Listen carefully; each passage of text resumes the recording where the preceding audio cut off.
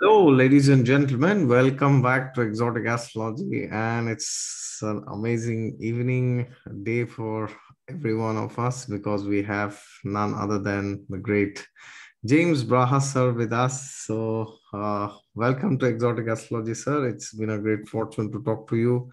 We have had some interviews long time back, Yes. almost years back. And now he's back to answer so many questions on Jyotish, and especially sir has written a book.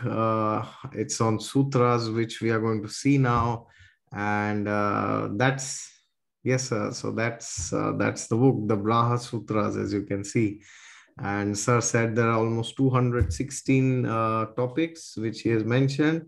So my only question to you, sir, is what made you write a book on Jyotish at the age of 70? Please share. Yeah. It turns out that it would be much better if astrologers wrote their books when they're in their 60s or 70s after they've had so much experience. Instead, we write our books when we're 30 and 35. We don't know that much yet.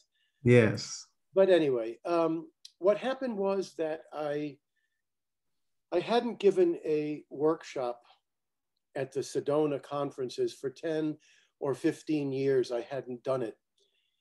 And the reason that I hardly ever do them is because I have a neurotic tendency that when I'm supposed to give a workshop, I just worry about it so much that I overwork. So when I agreed to do the workshop, I spent an entire year thinking about what I wanted to talk about, what they don't know, things that I've learned that took decades to learn. I got there, the workshop was over in a day, and then there was a lecture. And the topic was what I wish I knew 40 years ago. Wow.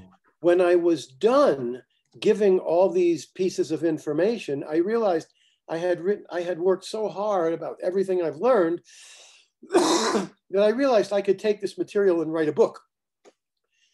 And what I did in the workshop was to give them little tips of information, not putting horoscopes and doing the horoscopes, not that, but giving little tips about what happens when many planets aspect a house. What happens when three malefics aspect a house? What happens when two benefics aspect another benefic? Things that are very, very specific. What happens when there's a fallen planet in the seventh house from the moon? There's very specific answers. But I realized that I could write an entire book. So I started to write the book, and it was going to be called something like Vedic Astrology 200 Tips. But I had been giving some Skype lessons to a student to pay him back because he had done some proofreading for me. And so as I was giving him, after 2 or 3 sessions, I said, "Are you learning anything? Are you getting this? Is it helping?" He said, "Oh my God, I have a computer file called the Braha Sutras where I'm writing all these things." And I said, "Oh my God, that's a great title." And what makes it a great title is that instead of it just being 200 Vedic astrology tips, I could also give information that's taken a lifetime to learn about happiness, about the art of living, about relationships. Not a lot. It's 90% Vedic astrology, but it meant that I could include other subjects as well. So I said, that's a great topic.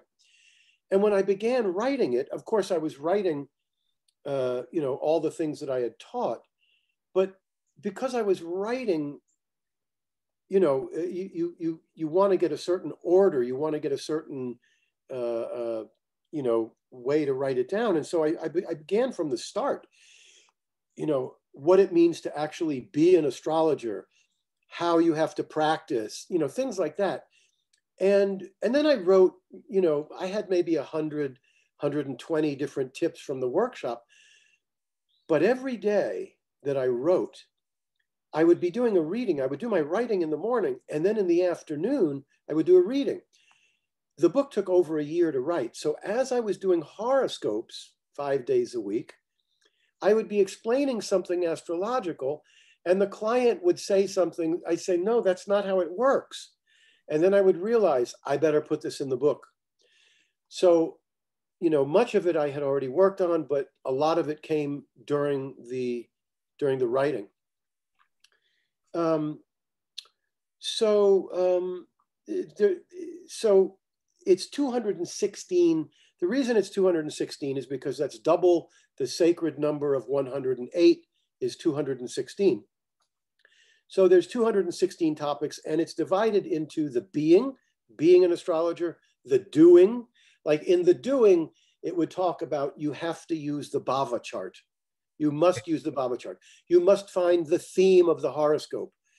The way you analyze Dharma, Artha, Kama, and Moksha. And I would spend a page or two on all of these different features. But there's the being, the doing, and the doing is the most. There's about 100 sutras on the doing. Then comes the nodes. There's a whole section on the Rahu and Ketu, and then the clients, and then the predictions, etc. So I will talk about some of these. Yes. So, you know, when I started astrology, I would do a horoscope, and I had no format. And as the years and decades would go by, it would change in time, but mainly I didn't really have a format. Mainly I would just jump into the reading, and if it was all about if the chart was all about career, I would jump in right there. If it was all about relationship, I would jump in there. As the decades went by, I came to find certain methods that work better. For example, as soon as I have the client, as soon as the client is there, I prepare them for the reading. I let them know when when they can ask questions, how long the reading will go, things like that. But I also do an overview. I say, I'm going to do an overview of the chart for 5 or 10 minutes, and then I'm going to get into the specifics. The reason that I do that is because when you do the overview, you're talking about all the things in the horoscope that are crystal clear. It's very clear that your talents are in this area. It's very clear that you have great love relationships. It's very clear that you have karmic debts in career, whatever it is. The reason you do this is because if you do that in the first 5 or 10 minutes and you're very accurate, the client begins to say, oh, this astrologer knows what they're doing. And then they trust you. Because listen, even after 40 years, there is so much that you don't know. There is so much that it's just mind-boggling. So I do that. Then the main structure after that is to talk about the foundation. The foundation of the horoscope is the most important area that you can address. The foundation is the ascendant, the moon, and the sun. If they are all strong and powerful and not afflicted, the person has immense confidence and they go through life easily.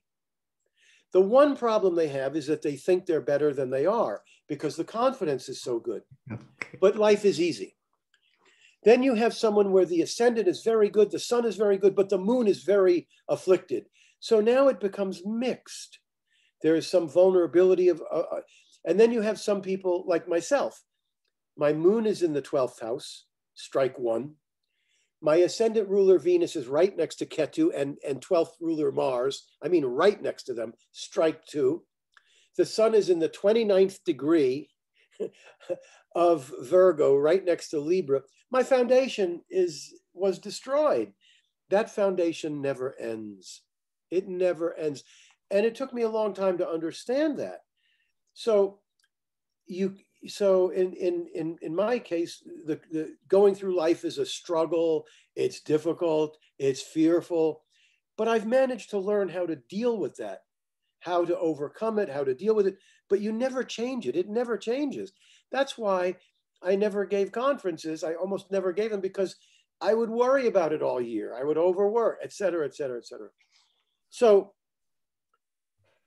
understanding the foundation is the number one most important thing for that person. And if the foundation is really bad, then you may have to work with them on how to handle those problems. Most people by the age of 40 or 50, they've started to realize they either go to therapy or counseling, or they find methods to use on their own. But that's very important. Another thing that I came to understand really well is why the moon is so important. The moon is very important because it's a lunar-based system. But much more than that, the moon is your nurturing in childhood. Okay. If the moon is very afflicted, in the first 6 or 7 years of life, the nurturing is so poor that the person begins to, once the personality is formed, that person believes that they deserve poverty in relationships, poverty in money, whatever it is. If the moon is very strong, they know they deserve good, to be treated well throughout life. This is critical. It's critical. So, things like that. Another thing is, in the first 5 or 10 years of doing astrology, it takes so long to memorize everything.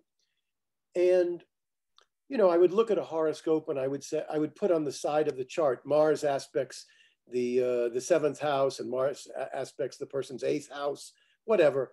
Or, Saturn is aspecting the ascendant and the third house, whatever it is. And I would write that on the side, but it took me a long time to actually be able to, in my mind, put together, I just noticed Saturn aspects the third house, Mars aspects the third house, and Rahu aspects the third house. Those are 3 malefics aspecting that house. If you don't see them all together, you miss the horoscope. Yeah. If you're talking about the horoscope and you say, oh, look, Mars is aspecting the third, it means this. And then 10 minutes later, oh, look, Saturn's aspecting, it means this. That's not the way it works. Now, the malefics aspecting the third house, they are aspecting an upachaya house, which can use malefic energy. So the third house is going to be okay for mechanical, technical skills, for willpower, but it's going to be devastating to younger siblings. Okay. So people don't understand that with upachaya houses, they think if Saturn and Mars are in the 11th house, it's great. Yes, it's great for large sums of money, but it is not good for the eldest sibling. So you have to understand, these are little subtleties, but they need to be understood. On the other hand, if Jupiter, Venus, and Moon are aspecting the 10th house without a lot of malefics aspecting the 10th, the career is going to be phenomenally successful. Okay. But you have to be able to see them all at once, okay? All at once. Another thing, here's something that took 30 years for me to realize, and this is why you want to get books written by astrologers that have been in the field a long time, because it took about 20, 30 years to find out that some people who have a bunch of benefics together, in the beginning days, you say, oh my God, look at this. Jupiter, Venus, and Moon are all in the same house, conjunct. This is fantastic. You come to find out a certain portion of these people do not accomplish much. And you're doing their horoscope reading, and you're saying, this house is so great, and you have these enormous talents, and this is fantastic. And then they say to you, I got to get off my butt and make it happen. And you go, what? You haven't made that happen yet? No. Why? Because when you have benefics without malefics interfering, you have benefics, and they're really prominent. Maybe they're in the first house. They don't have to be in the first house if they're aspecting each other without malefics and they're conjunct. They're actually feeling very good inside. Venus is on the ascendant. I feel good. I don't feel any urgency. I don't have to work hard. And so you have a certain number of people that are lazy, and you cannot blame them for being lazy because it's their karma that they feel good. They feel good all the time. Okay. So when I do a horoscope where I see a lot of benefics together in some prominent placement, I immediately look to see, is there any struggle? Are there any difficult planets? Are there any houses that are very afflicted? You need to have some of that. Otherwise, there's no struggle, there's no urgency, and they're lazy. So that's what the book is like. It's all about all these different kinds of elements. Another one is words jump. This is one of the sutras. There's 216 sutras. One of them is words jump out of the mouth. So you're doing a reading, and everything is sounding good. And all of a sudden you blurt out something that you wish you hadn't blurted out. It happens to everyone. It's alive. It's like being on television live. It happens to everyone. Now, another one of the sutras is you must be confident and you must be humble. You must have extreme confidence because you've prepared well, but you must be humble. You must be humble to always be looking for when you make mistakes. Okay? So in the case, so that means the humility is to stop and say, wait a minute, that what I just said, let me take that back. It doesn't feel good to say that, but it's necessary to get the reading proper. The advice also, there's another sutra. Well, no, this is the sutra about words jump out of the mouth. So a lot of times you may say something that's too negative or too extreme.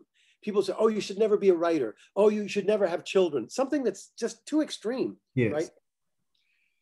So what I advise in the sutra is to be like a policeman or a policewoman.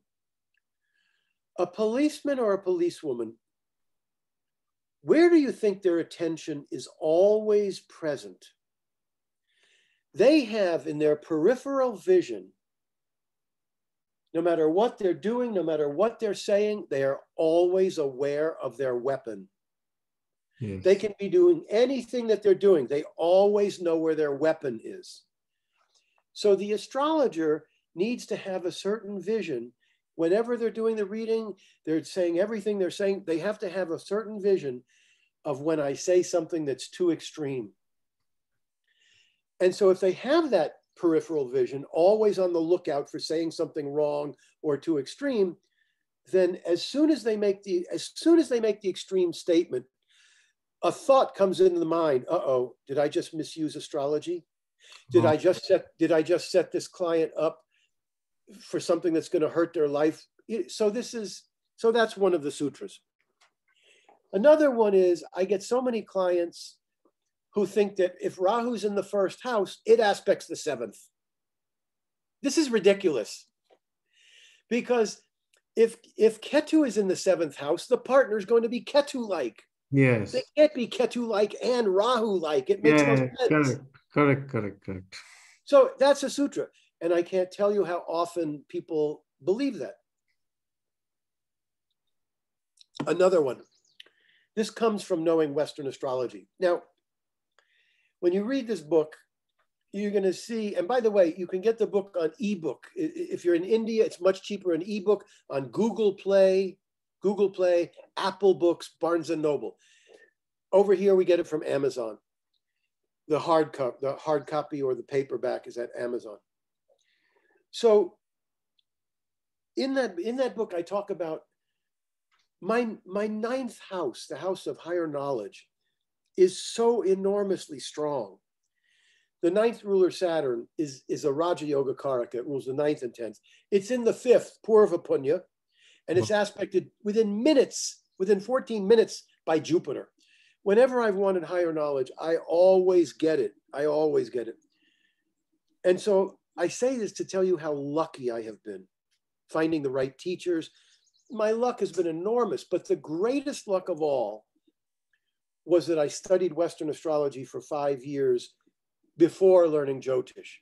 I use both systems. I focus mainly on the Hindu because it's predictive, but I also use the Western. And that's the greatest blessing of my entire life. And I've had so many on the spiritual level. I got no luck in my childhood. I got no luck in the foundation of the horoscope. But when it comes to higher knowledge, it just comes immediately. So one of the things that I can tell you that is so important to understand is that in the Western system, so you have Rahu and Ketu. In the Western, they're known as the North Node and the South Node. So in the Western chart, the South Node tells us what we did in past lives, and the North Node, the exact opposite, tells us what we're supposed to develop in this life. Yes. So if the South Node is in the 4th house, we've already learned about home and family. North Node's in the 10th. Now we go toward career. And it becomes fairly easy to go toward career because the North Node is there. Yes. Now, any planet that is within 5 or 10 degrees of that North Node, and maybe even more, maybe 15, but any planet next to the North Node is going to be incredibly easy to access. Okay. For example, if Venus is within 5 or 10 degrees of that North Node, in the Western system, we're going toward that North Node. So if we decide to go toward Venus, I think I want to do the arts. I think I want to work with sweets. I think I want to work with jewelry. Anything Venusian is going to be successful so easily because it's natural to go to the North Node. Yes. You see? It does not mean that the person will go toward Venus. Doesn't mean that. It means if they do, it'll succeed like that. Okay. If they have Jupiter near the North Node and they decide to be a spiritual teacher or an astrologer, it'll be like that. Okay. If they have Saturn near the North Node, Saturn's going to hurt that North Node and you're going to have a bad Rahu Dasha because of Saturn. Okay. But if Saturn's near that North Node and you go towards carpentry or real estate, it's going to be easy. If Mars is near the North Node and you want to be a policeman or military or computers, mechanical, it's going to be easy. It doesn't mean that you will. It means if you do. This is, you can go to sleep, you can go to the bank on what I'm telling you, because I'm telling you things that took 40 years to learn. Some of the people that are buying this book, they're writing on Amazon, they're writing reviews, and they're saying, oh my God, he just saved me 10 years of hard work by telling me his experience. So that's what it is. So here's another one. This is remarkable. And some of these sutras came, easily when I was, just thinking about what I wanted to teach in the conference. But some of them didn't come easily. Some of them came during the writing. I would start to think about something, and here's one of them that came like that. Out of all the planets, the one that is the most affected in a positive or negative way is Rahu. Okay. So, I mean, Mercury is very sensitive and it gets affected by anything. But what I mean is this. If you put Saturn in the 2nd house, it's usually bad for money. Assuming it's not well aspected, it's usually bad for money. And then you have Venus or Jupiter aspecting that Saturn in the 2nd house. It doesn't usually mean that the person becomes very wealthy. It means that the Venus or Jupiter lessens, it makes less destruction of Saturn. Okay? There are cases where if Jupiter or Venus is aspecting Saturn within minutes, it might be very positive. But most of the time, it just makes it less bad. If you put Saturn in the 7th house, it's very bad for relationship. If Venus or Jupiter aspect it, it makes it less bad. Okay. But if you put Rahu in the 7th house, aspected by Venus or Jupiter, suddenly the Rahu is characterized by insatiable cravings and desires for worldly power. Yes. So when Rahu gets aspected in the 7th by Venus or Jupiter, suddenly the partner is extremely successful. Okay. If you put Rahu in the money house and you have it aspected by Venus or Jupiter, it doesn't make it less bad. It makes it phenomenally powerful. Okay. So this is a really important thing to understand, because The superstition, and I have several sutras in the book about don't fall for the superstition of Rahu and Ketu. Just because it's the head and tail of a demon does not make it all bad.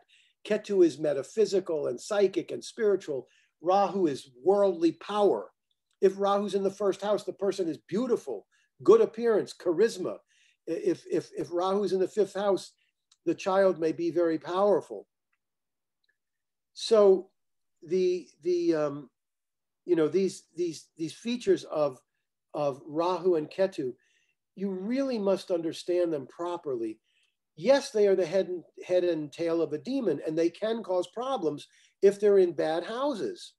And especially planets near Ketu can be very, very harmed, whereas planets next to Rahu are not so harmed. So Ketu is everything psychic and metaphysical and spiritual and astral and otherworldly. That's the positive. If you didn't have Ketu, you wouldn't have astrologers and metaphysicians and the eighth house, and then Rahu is power. So another thing is, my teachers did not tell me to use they did not tell me to use the aspects of Rahu and Ketu. After about 3 or 4 years, I started to notice that if a house was aspected by one malefic plus Rahu or Ketu, that house was devastated. I said, these aspects must be working. So I started using the aspects of Rahu and Ketu aspecting the fifth house and the ninth house from themselves, okay? You must use those aspects. They are critical.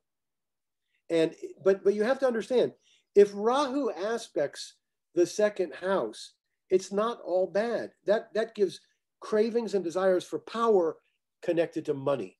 If it's Rahu aspecting the career house, which can use malefic energy anyway, because it's an upachaya, right. If Rahu aspects the 10th house, the career gets bigger, more powerful. Okay.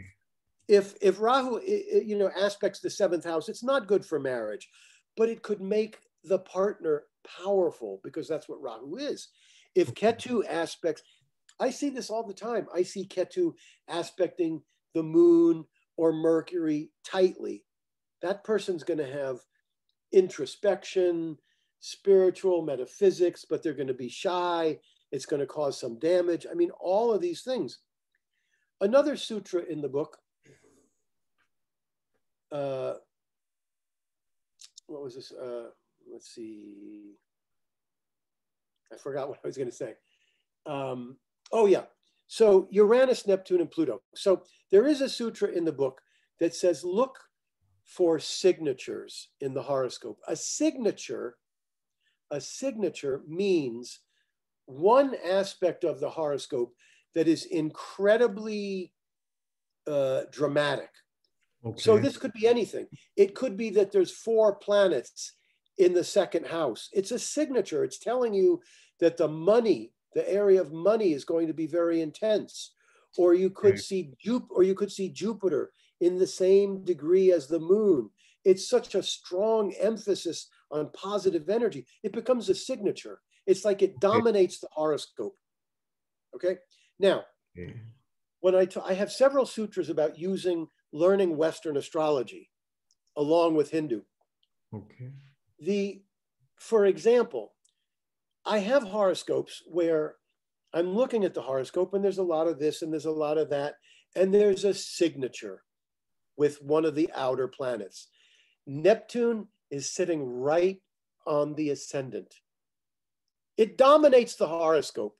It makes them spiritual. It makes them spaced out. It makes them mystical. It makes them have no confidence, but it's dominating the chart because it's in the same degree as the ascendant, and maybe there aren't other signatures. So I start to talk about that, and then they'll say to me, I've had 5 different Hindu astrology readings. Nobody's ever talked about that part of my life. So if you don't know, even if you don't learn the entire system of Western astrology, if you simply learn Uranus, Neptune, and Pluto, it makes a huge difference. Now, yes. Why don't people learn both systems? This is so absurd. And I have been trying to get people for 40 years to learn both systems. It goes in one ear and out the other. Why it goes in one ear and out the other is this. Well, I haven't perfected the Hindu system yet, so I can't start that one. Okay. You could be 90 years old and you haven't perfected the Hindu system. It's impossible because astrology never stops. Yes. So Correct. you need to be practical. And here's the thing. If you have learned the basics of the Hindu system, you don't need all of those extraneous, hard to figure out techniques and subtleties. The people that are the most accurate are the ones that know the fundamentals. It's the fundamentals that work the best. When you look at yogas, the yogas, in my opinion, they work if you're very psychic. If you're very psychic, like most Indians are extremely intuitive. And occasionally, both of my mentors would say something. They would bring up some yoga, Lakshmi yoga. And I'd say, yes, she's wealthy and I could never see where the wealth comes from. Lakshmi yoga, she has a planet in the 2nd, 6th, 8th, and 12th house. But I tell you what, if you think that yoga is going to make everybody that has that yoga wealthy, you're wrong. Correct. But the Indian astrologers, they're intuitive. And there were many times when I was in India in 1982 and 1984, when my mentors would say something very accurate, and I'd say, where are you getting that? And they would say something astrological, and I'd say, no, it doesn't pass the test. They're getting it intuitively. Not all the time. I had great teachers, but occasionally they would get it that way.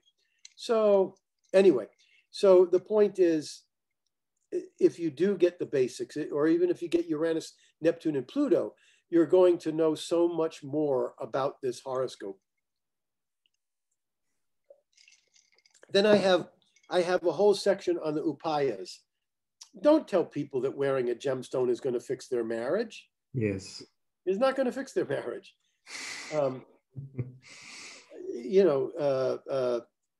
I talk about how to prescribe yagyas. I had a Brigu reading in 1996. And recently, I live on Mount Soma now, where there's a Vedic temple 1,000 feet from where I live. Okay. And I was going through some old papers and I found my Brigu reading from 1996. And I remembered that, one person translated it and they said I would have a sanstha, which was an orphanage. And I said this to an Indian. He said, a sanstha is not an orphanage. It's an organization, like a Jyotish organization. So I had this thought to take my written Brigu over to Lakshmi, the Pundit's wife. So she starts to read it. And do you know, there were things in there that they never told me. Lakshmi said, it says you'll live to 80. I said, what? I said, read that again. She says, he will live 80 years. They didn't tell me that. Okay. They said, listen to this one. This is another one. As it's a long reading. It said I would be an astrologer. I would write astrology books. It said I would have one son. It gave the details of my divorce, but they didn't interpret everything. She said, she's reading it and she says, he will be connected to a dharmastan. No, he'll be living at a dharmastan, but will not be connected to it. Okay. I live at Mount Soma. I beg to interrupt you because this recording is going to stop now. I don't want to cut it in between. So we will reconnect again, sir. Okay. Okay. Thank you, sir.